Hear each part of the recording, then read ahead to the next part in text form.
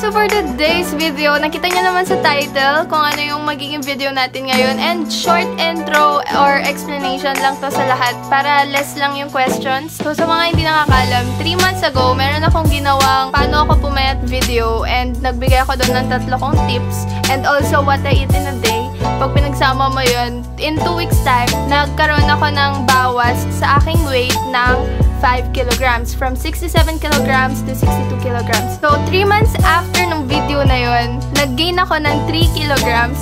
Kasi nga, kain lang ng kain. And sabi din sa akin na kumain lang daw ako ng kumain kasi medyo hindi daw maganda kapag sobrang payat. Hindi naman sa masyadong mataba tignan. Pero ang pinakaayaw ko dun, yung belly fats ko, sobrang taba. 'Di ba? Parang yun yung kinokus ko kung paano mag-lose ng belly fats. And nakita ko ng challenge na to sa YouTube, kaya ginawa ko.